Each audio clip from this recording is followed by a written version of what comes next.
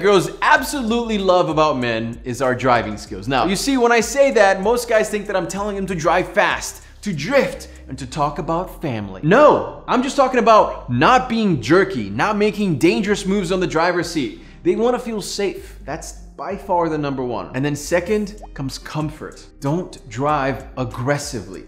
And third, for some reason, women love when you put your hand behind the passenger seat to back up. Don't ask me why. I think Hollywood just shows that move on screen a lot, and it caught on.